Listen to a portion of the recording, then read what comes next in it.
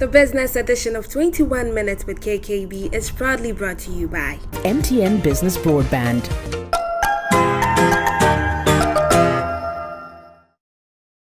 First National Bank, Bank of the Changeables. The Makers Electronics Company Limited, large and in charge with quality but affordable home appliances and consumer electronics. Designed for the driven. Hello there, and many thanks for joining us for yet another interesting episode of the business edition of 21 Minutes with KKB. And today, I'm coming to you from the office of a gentleman many of you love, many of you know, many of you admire a lot for all kinds of reasons, of course. What I usually say is that I love him because he makes my feet look so beautiful. Anytime I step somewhere, people look at me and they're like, wow, I love your shoes. I say, hi, you don't know. I have a secret weapon. Yeah. So today, we are at the office of Tonyi, Chief Executive Officer for Horseman Shoes. And in the next 21 minutes, you're going to have a very, very interesting conversation with him. Stay tuned.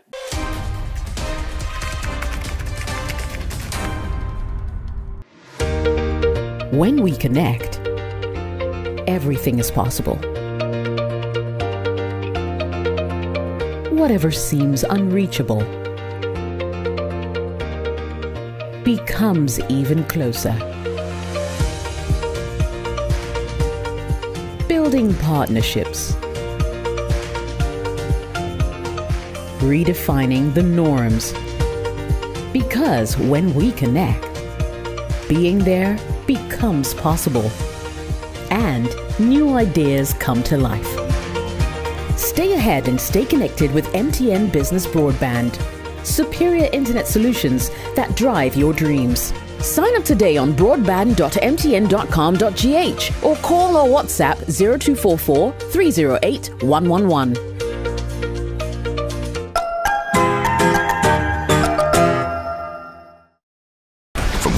Warrior to workhorse when you get behind the wheel of the new MG ZS.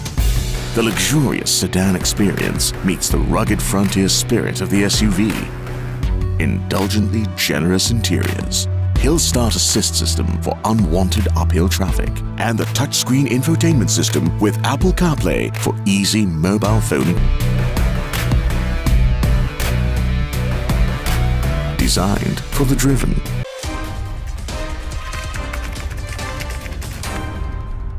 So, thanks for staying with us. And like I said, today we are talking about the Horseman shoe story. For some of you who may have heard or seen some of his products, I'm sure you know of, there's one thing you can attest to, the premium quality that comes with the shoes. If you've not seen or heard of any of such things, well, this is it. I'm wearing one right here. And I think I've done this for what, 6 years? I've been wearing your shoes for about 6 years now. When you were at Joy, hey. when you were a small boy, you're a big man. You're a big man and you still stuck with us. Thank you very much. Okay, so that's the man, Tonyi Senaya, and Tonyi is the CEO of Horseman Shoes. Tonyi, many thanks for agreeing to do this. Thank you. We are really privileged to be here, and should I say we are proud of you? That's an understatement, you know. Well, I mean, it's a journey that both of us have embarked upon. I mean, like you said, 6 years ago, you were still. You were buying us. Yeah. So we've done well. Congratulations to both of us. Chale. And we are proud of ourselves. Fantastic. I mean, fantastic. And his shoes are amazing. For those of you who have tried his products before, I don't even have to sell him. You know. It goes without saying. But for those of you who are watching this show for the first time, remember this show is proudly brought to you by MTN Business. MTN Business is your partner for growth, and MTN Business has something very, very amazing for up-and-coming businesses, micro, small, medium-scale enterprises. Listen, you don't have too much luxury. You don't have too much money and too much time to be wasting on all kinds of things. All you have to do is to sign up for the SME Plus package by MTN Business. What it does is very simple. It affords you the opportunity to combine all the packages from data, SMS to call plans, everything in one package just for you. And it makes life so easy. On Mondays, for instance, from 7 a.m. to 7 p.m., you're able to call all your partners, so from your clients to your workers to your business affiliates elsewhere, 7 a.m. to 7 p.m., free calls once they are on MTN. It's absolutely free. All you have to do is very simple. Dial *5060# to sign up today, or you can also WhatsApp or call the number 0244-308-111 for more information. And then you stay connected everywhere you go. The show is also brought to you in partnership with First National Bank. It's the bank of the changeables. Listen, again, you know that when you're starting a business, you need a bank to be your backbone, to be there for you. The best bank to do that is First National Bank. It's the bank of the changeables. Now, it's the bank is actually offering you an opportunity to switch and enjoy 0 monthly account fee with any of their business check accounts. So it means that if you switch to First National Bank today, the first 3 months are for free. You don't have to pay anything for account maintenance or any such thing. Charlie, you know they're like this. What more do you want?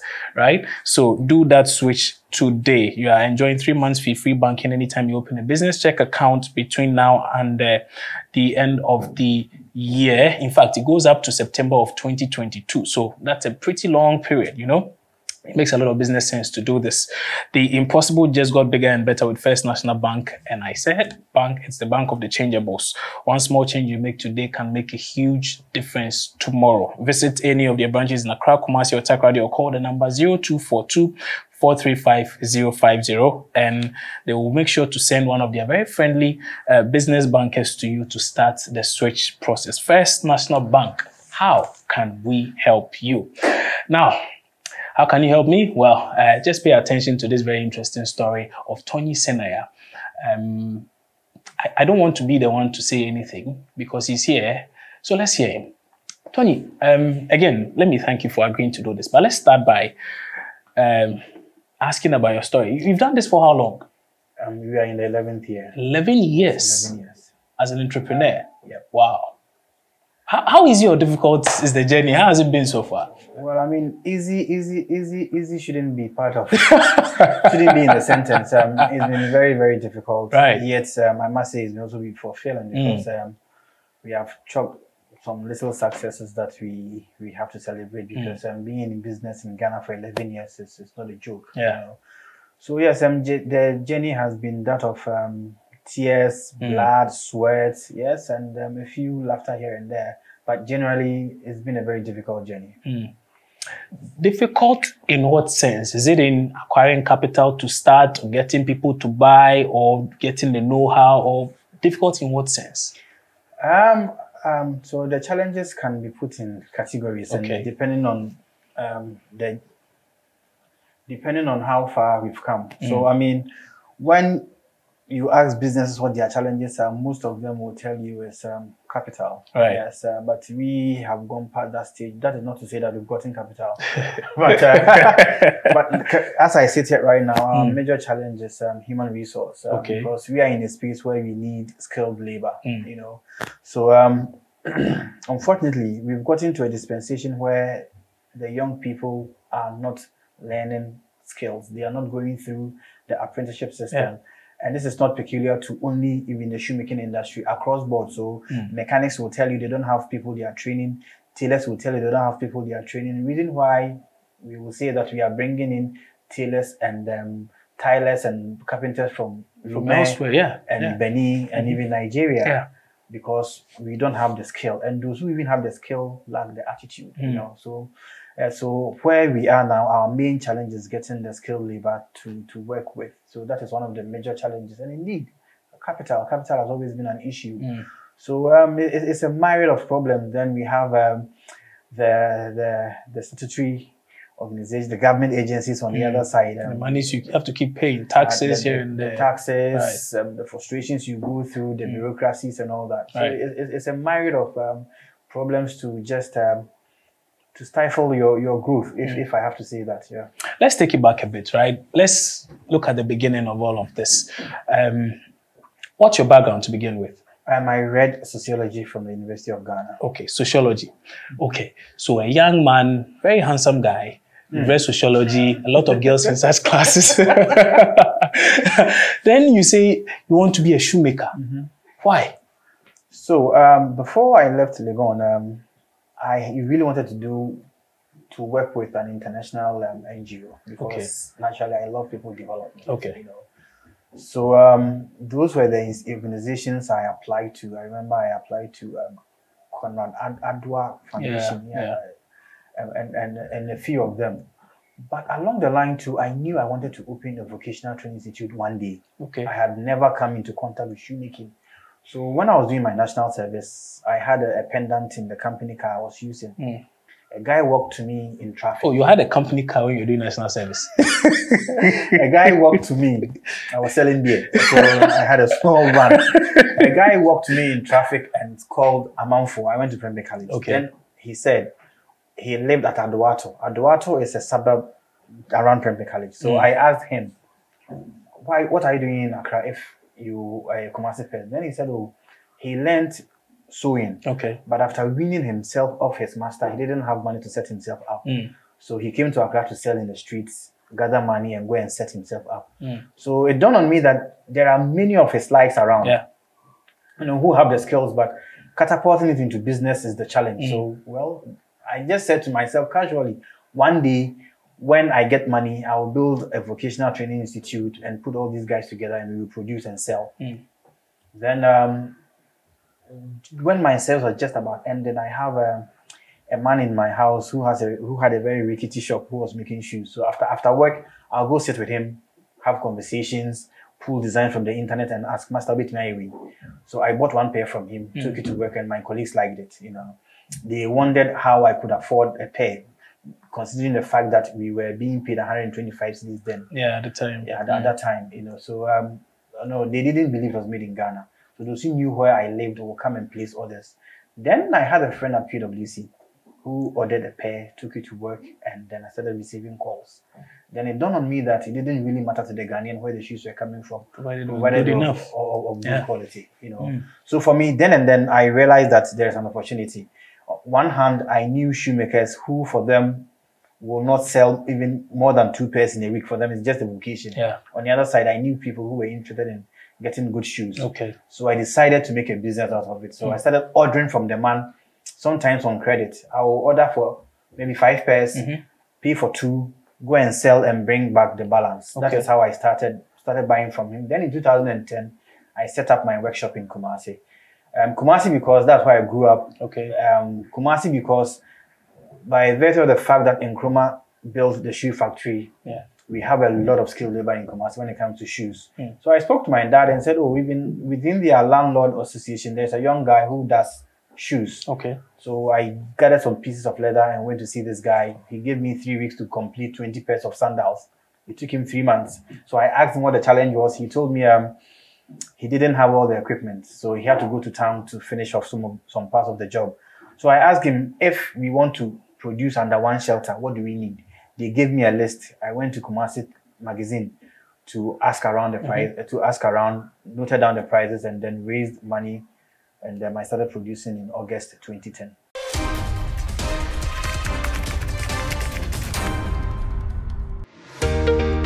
When we connect, everything is possible.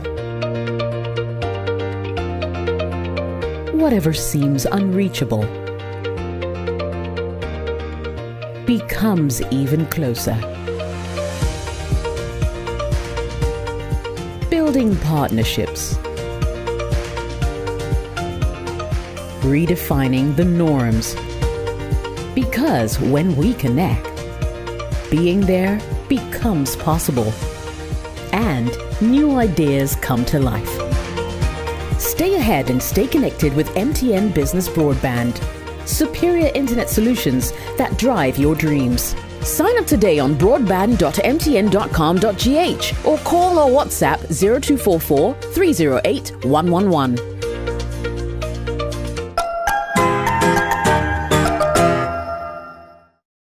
Kwajo, I wish you well on your new job and place.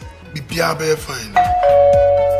Hello, Grandpa. My grandson, I learned you are leaving your father's hacienda to go and increase your standard of living to an astronomical quotient.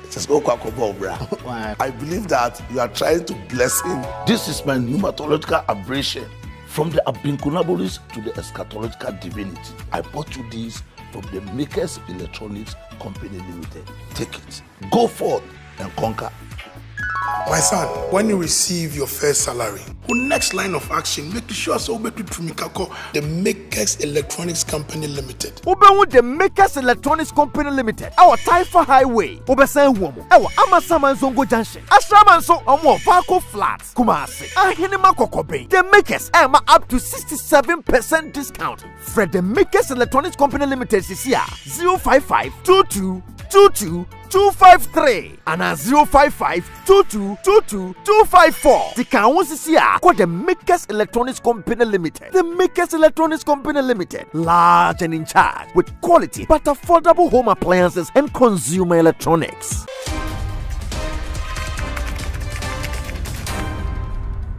Very, very impressive story. So you saw a need for quality shoes, and then you found a way to solve that problem and make some money. Was it lucrative though? Yes, it has been lucrative. I mean, 11 years. If we haven't stopped amidst all these challenges, then yes, obviously it is paying bills. You know, it is paying rent somewhere. So for me, that is the joy that I derive from doing this. Right. Beyond myself, the people that I have been with for the past 10, 11 years, they come back to work because it has been fulfilling for them. So yes, it has been very lucrative. Okay, there's an interesting question I want to ask. For some, it was 50 Ghana cedis. Just for others, it was other things. What was it for you? I can't put a figure to it, but at that time, I think I was buying the shoes from, I used to call him Master Effah. I think he was giving it to me at 60 cedis. So if I could pay for 3 pairs and ask him to do maybe 6 or 7. So it wasn't, I can't put a figure to it, but I remember when I was setting up the workshop, then I needed a bit of money. So my dad contributed, my sister also contributed. So I started with some good money, not so hefty an amount, but it was so at least for you, it was 60 Ghana. Well, I haven't said that. Okay, so let's look at the process. I mean, now you've conceived the idea, you are trying to do it, and like, how difficult was it raising money to get it started, to get it off the ground, you know, as a real business? How difficult was it getting access to funds? At first, I had to test the idea, and I didn't even know that there was a science to it. So when you do the journey and you go through some trainings, then you realize that, oh, you've been on the right track all this while. So how did I test the ideas? Through my friends. So when my friends buy, the reaction. So some were buying not because it was their friend who was producing the shoes. They bought because they liked it. So after doing that for like 6 months, and I realized that my sales were increasing, then I decided that, well, this is an opportunity that I can really take further. That is really the reason why I started around, in fact, 2009, that's when I was doing the buying and selling. Then I ran the whole year. And then August, I set up my workshop. So it was difficult. And yes, when the time came to get money to acquire the machines, in the books, they will tell you need family and friends. And now I've heard there's another F called fools. You know, so I fell on my first 2 F's, family and friends. Like I said, my dad was very supportive. My sister was very supportive. I had friends whom I called. I was in Kumasi and I called them, I need this amount. And no agreement, no nothing. They were willing to support. And I think it feeds into who you are, not necessarily the idea. You know, so I have built relationships over the years, so I had to fall on them to support me. So the initial stages for small businesses, you don't need a lot to start. If you are unable to raise money from your immediate surroundings, then you have to relook at your personality, your relationships, and even perhaps the idea. So yes, starting, I didn't struggle a lot to get funding. And when I set up the workshop in August 2010, the first gig we did was to supply school sandals to a lot of schools. In Fancy Pim, we did shoes for GSTS. How did you get those deals? I think that's the thing. How did you get it? So, it was a very simple proposal I wrote. I think 4 lines, then I attached a catalog, samples that we have done, and I even took those pictures with my phone. So I printed them out and sent it to those schools. Some I didn't meet, some I met the heads, some I didn't meet the heads. So those who came and saw my samples called me, then we negotiated. I didn't know anybody. It was no connection, no link anywhere. Nope. I remember Accra girls, Auntie Veru, I used to call her Auntie Veru. When I went there, she had sacks of sandals behind her desk, and mine was even pricey. But she settled on my sandal because she admitted that the quality was there. You know, so it was that simple. But then I also learned a lesson in the. I would later realize that schools don't pay cash upfront. Oh yes. Usika became kakra. Yeah, kakra came. Yeah, kakra came. So it really suffocated me. So in 2010 December, even though I had done a lot of business, I've supplied a lot of schools. I owed a lot. I owed suppliers. I owed workers. You know. So anytime my phone rang, my heart skipped a beat and my mom asked me because no, it was a tough time. Because I mean, these guys were expecting money to chop Christmas, and schools were not paying me. So since then, I realized that it takes more than just writing a proposal and then agreeing verbally to supply institutions, and for that matter, transact any sale. You have to have written down agreement, understand their payment and all that. So 2010, even though it was exciting to do school business, it was also a very difficult year for me. How did you maneuver that situation though? I had taken monies from friends, like I said, some with very little interest, but because payments delayed, all my profits accrued into their interest, you know, so I didn't make any money out of it. And the profit margins too were very marginal. Yeah. So even though you are doing the numbers, it's very marginal and profit margin and very marginal profits. And once payments delay, your interest also goes up. So eventually you end up paying everything back to where you took the money.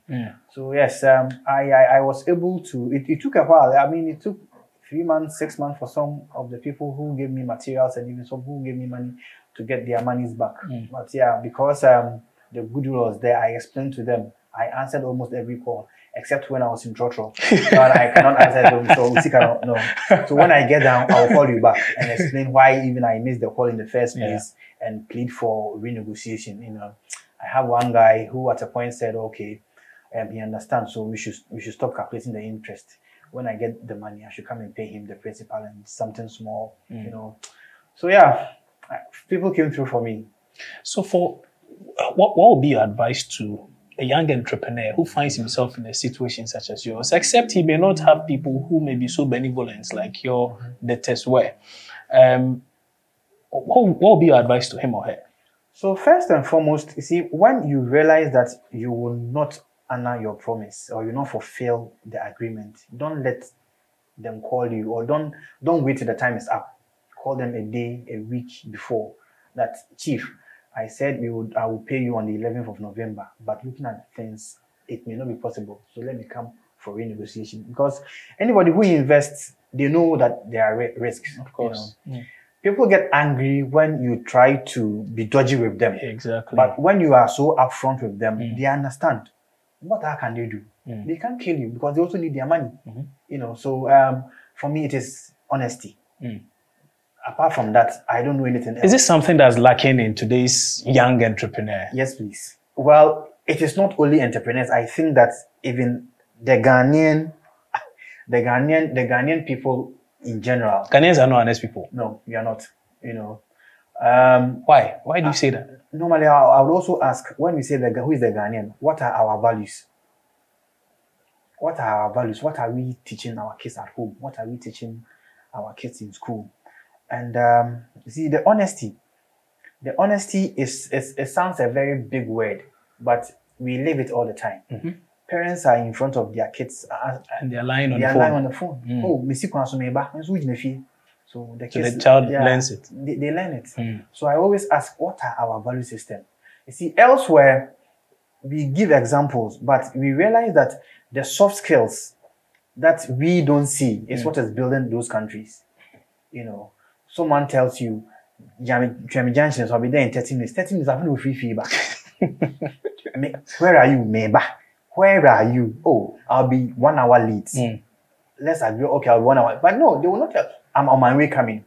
You know, so it is not only the entrepreneur who is dishonest. I think that it is our value system, then who the Ghanaian is. Not until we are able to define who we are and set up values right from home, through the schools, to the churches, to the workplace. I can relate, honestly. If I want my cameraman right now, it's just like that. Why are you? Oh, what was me about? You know, so I get it. Yeah, but some would also say that some say these things because they are scared of perhaps the reaction that may come if they are to tell you the truth that, you know what, I said I would leave in 30 minutes time, but I'm here to even set foot out of my house. Look, it's okay. Let the person get angry, but at least they know the truth. They will still get angry anyway. When you give them 30 minutes and in an hour's time you're not there, they will still get angry. So just tell them the truth. And these things, like they go a very long way to define who you are. And we lack it. Everybody, I'll not even mention the politicians, Asofo, journalists. No, you are the politicians. I mean, you know, so we tend to overlook these skills. But they're very essential. They are they make us who we are. It helps build your credibility. Exactly. Exactly. There are people who come here and they want credit. You give them the credit. When you call, they don't even answer. Call me and tell me, oh, things are harder for me, so I beg you, give me a year. Already you owe me. So 6 months, I cannot come to your house and drag you. But once you tell me, give me a year, I go to bed. In a year's time, I call you, hoping that you honor your promise. Rather than ignoring phone calls. And a lot of people do that. They go for money, they squander the money, and they run away. You're really saying it as it is. And some say, Charlie, sometimes it's not a very good thing for a businessman to be saying things so plainly. But unfortunately, I mean, who will tell us the truth? If we can't be truthful to ourselves, you know, we disappoint customers all the time. I mean, when they place an order, we give them maybe 2 or 3 weeks. Look, we feel bad here. My assistants will tell you when it goes beyond them. I call and I beg, I plead, you know. So I even tell them when they come and they are angry, let them vent. Encourage them to get angry. Because it's better they get angry and they express it to us than take that pain and anger away. So, I mean, we have to be truthful to ourselves, you know. That is the only way we can build this country, because it affects us in a lot of ways. The reason why you take your Christmas attire to the tailor and you tell you, Chief, Virginia next week. You try it. You sit there for 1 hour. Oh, I will call on my, but meanwhile, your fabric is under the power somewhere. Yeah, it's a society we have built. So it cuts across. So not until we look at these things, I'm not sure we can build that Ghanaian, that we can fulfill the Ghanaian dream.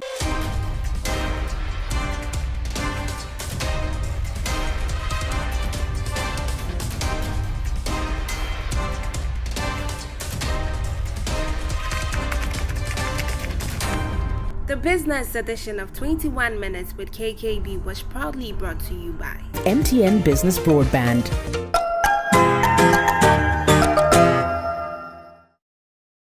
First National Bank, Bank of the Changeables. The Makers Electronics Company Limited, large and in charge with quality but affordable home appliances and consumer electronics. Designed for the driven.